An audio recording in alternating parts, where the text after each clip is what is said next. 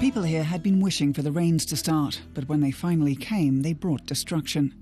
In early October, days of monsoon rains left large parts of eastern India underwater. Much of the harvest was destroyed, and hundreds of thousands of people were left homeless. The water destroyed our homes. We have hardly any food and drinking water. The government must find a solution. If things don't change in the next years, I don't know how we can go on living here. The weather looked quite different in 2002. That year, the monsoon rains hardly came at all to parts of India. That caused a terrible drought. The monsoon has become more extreme. But when this seasonal weather phenomenon is moderate and predictable, it is the life-giving water source for the country's farms. More than 500 million people, around half of the Indian population, rely on the monsoons to irrigate their fields. In Germany, at the Institute for Climate Impact Research in Potsdam, Jacob Schewe wants to find out why the monsoon is becoming more erratic.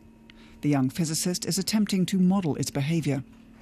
The irregularities that we are currently seeing in the Indian monsoon are probably related to human-induced climate change, in the sense that the extreme occurrences have been accumulating over the past decades.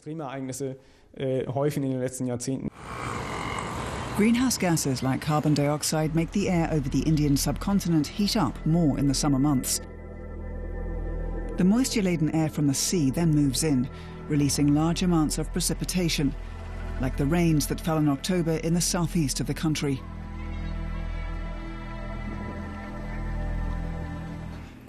But Jacob Schewe's model also incorporates an effect that appears to work in the opposite direction.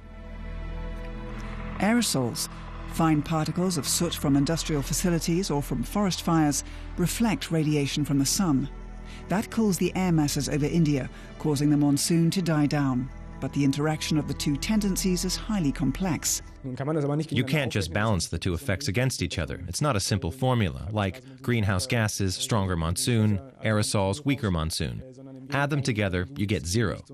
To the contrary, the monsoon is not a linear system, and if I cross some threshold with respect to aerosol emissions, the monsoon may change or even break down abruptly.